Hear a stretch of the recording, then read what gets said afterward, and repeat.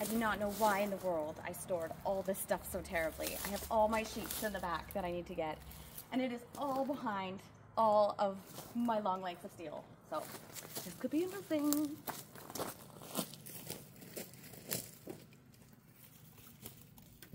Of course, I need the furthest one in the back. Okay. Get crafty.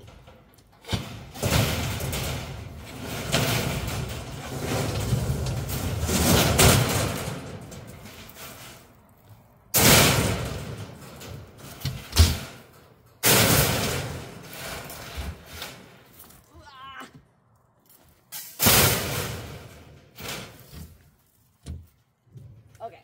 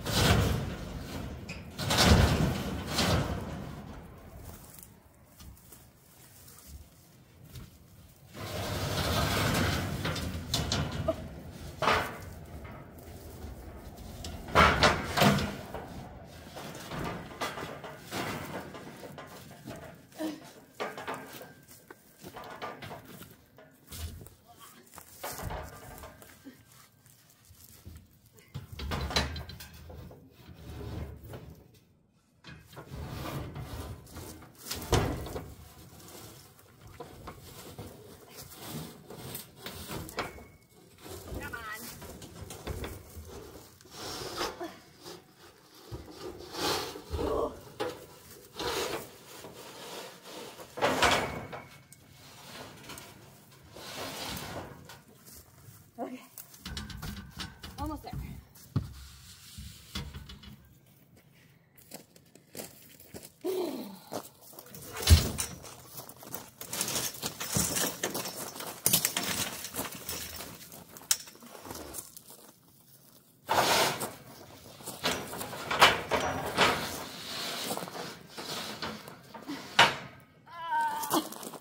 Okay, up we go.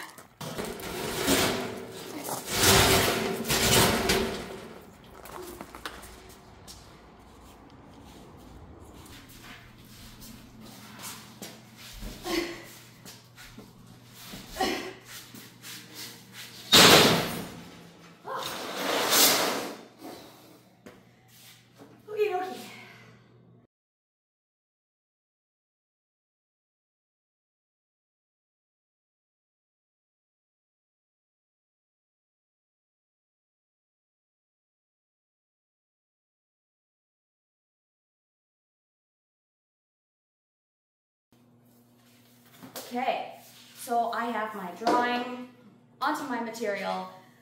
They gave me somewhat of an ish drawing. The only measurement I didn't have was this one. So I guessed on it, and it didn't look right, so I just altered it a little bit so it looked a little more like the picture. But I'm going to cut up this piece.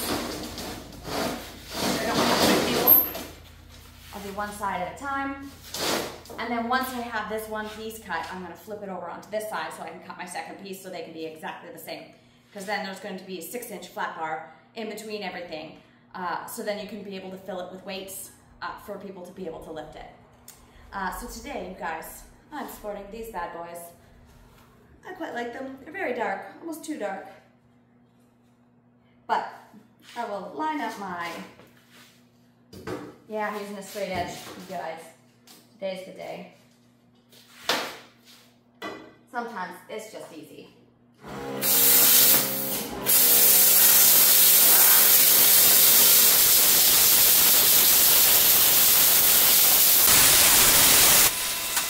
I'm definitely wearing safety gear that I find necessary for myself.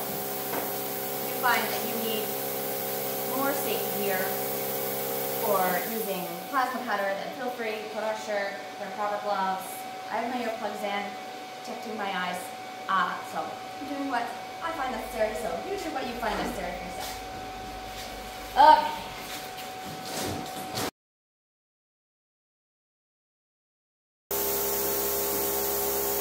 So you have to make sure that when you're putting your straight edge on your piece, you're putting it on the piece that doesn't move. This piece is going to start to spread out as it heats up. So you want to make sure that you put this straight edge on the piece that doesn't move, because otherwise you're going to have a little bit of a wow in your cut. So make sure you pay attention to those little things.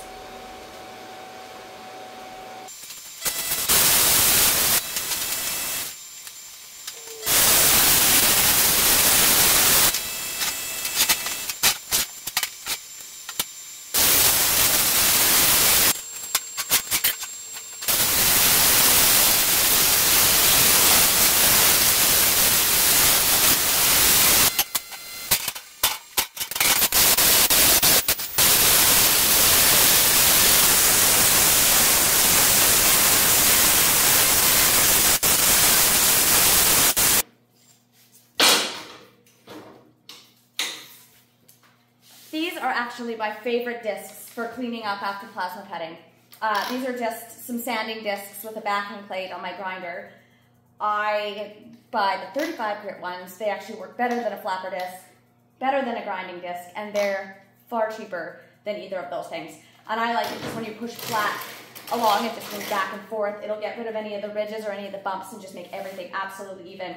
And then when you angle it a bit back, a bit down, to where the little layer of slag is on there, it just takes it off so nicely. So these are my favorite ones for after plasma cutting.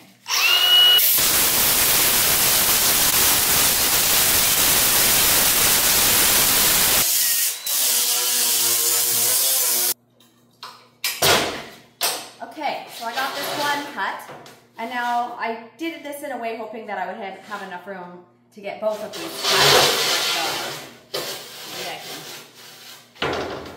I like to make the most of the material that I have. So if I were to put this any other way, I think it would take up a lot more space. But if I did it that way, even this way, because then you're getting all these little angled pieces and it takes away from that. So if we utilize this one long line, that's one less long line that I need to plasma cut as well. So all the rest will just be the short lines. So I'm going to use that line.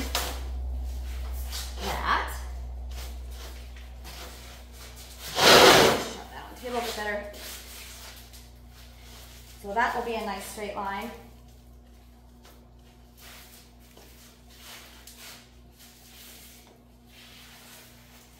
And then I will draw the rest of my lines with the trusty old soapstone.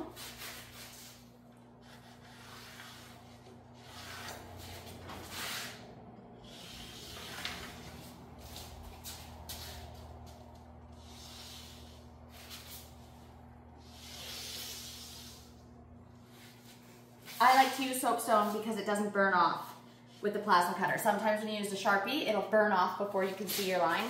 Not that it's a big deal in this case because I'm using my straight edge, but I do like to see my line when I'm cutting everything.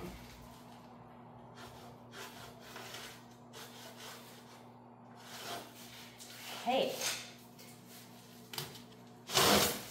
And when I do cut this, I will probably cut it just along here, just so this breaks off into two separate pieces. So it's not one big odd-shaped piece. Let's get cutting.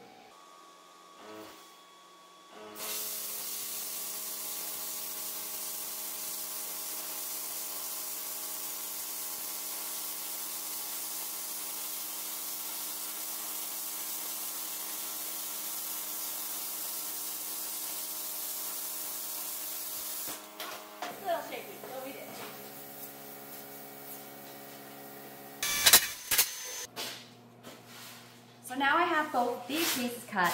They're pretty rusty, but that's okay. I'm not spending too much time cleaning it up. I have to get these done in a hurry.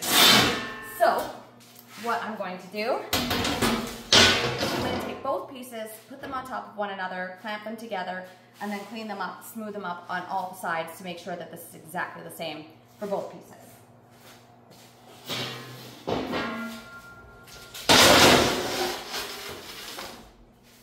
So if I'm good at what I do, they should be pretty much bang on. Ooh, baby. I like it. I like it.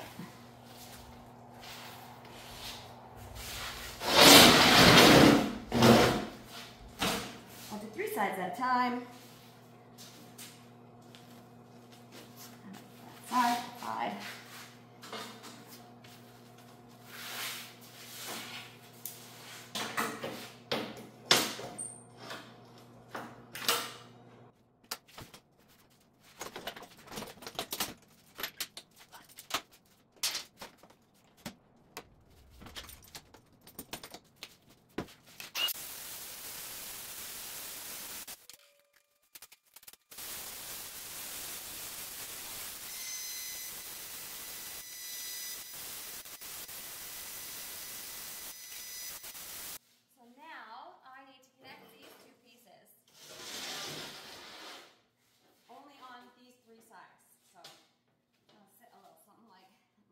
So I need 3 pieces of 16 flat bar.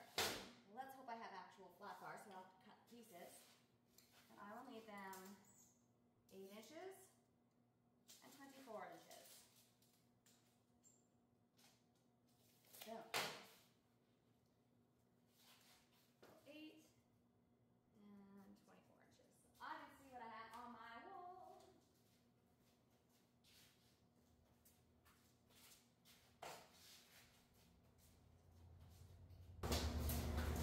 I don't know how I got so lucky today. This never happens. So let's see if I have. Oh, nice little day. This is exactly the amount that I need. And I can use my fancy dancy little bandsaw for this. So let's pick the better end. Neither. Voila.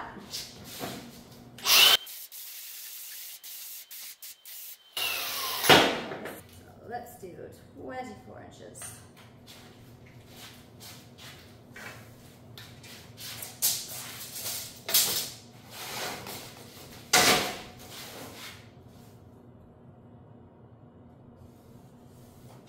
So I'm going to cut flat bar with my bandsaw to see what it looks like. So this thing has been a bit of a game changer for me.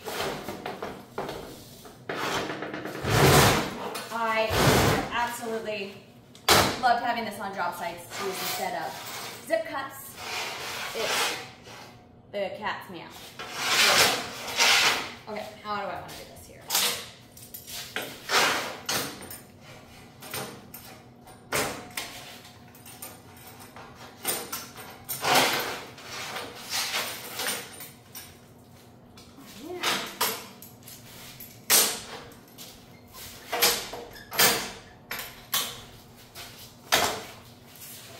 I don't know.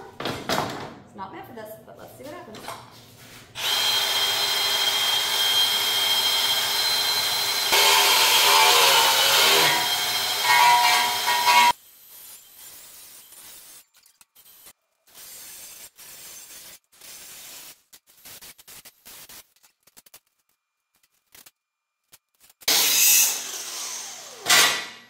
Mic drop. All right. Gloves back on. Save my poor little beautiful hands. I think I'm far past that. Okay. So now we will put these things together. And so because this is the way that I ground them, so this is the way that they match. They should match, you know, both ways. The same. But I'm going to flip this over this way. And we'll just get pretty much everything tacked into place. I will just put that there with some magnetic squares, put the other pieces on, put this on top. Beautiful day.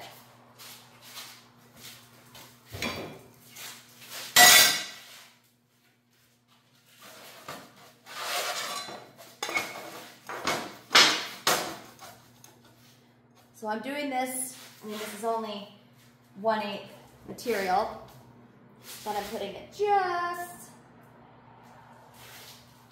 halfway on the outside so that when I run a bead along it, I'll have a little bit of a V, a little bit of a groove to weld it, so I'm not just welding on top of 2 butt together pieces.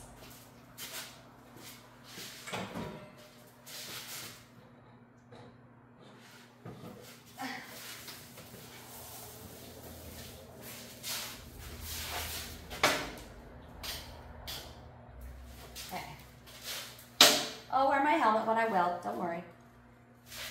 Don't you worry.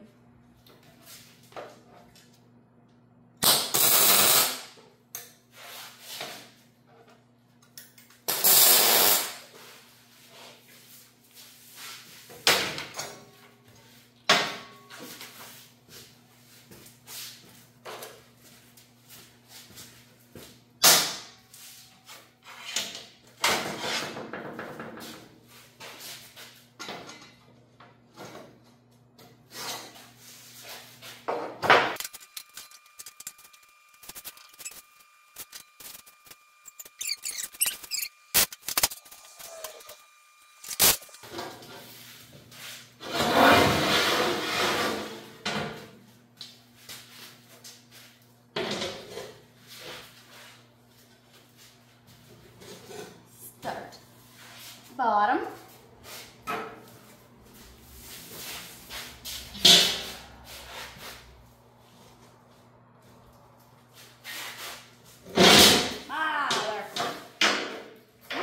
Beep.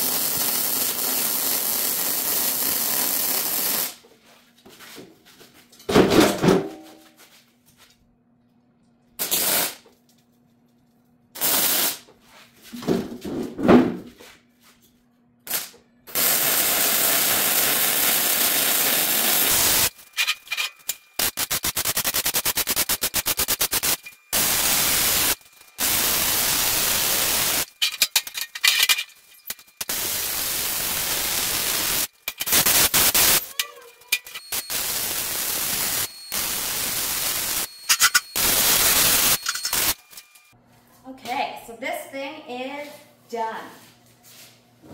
Weld it up, grind it up, ready to be loaded with as much weight as these guys can carry. There's only one last thing that I need to do.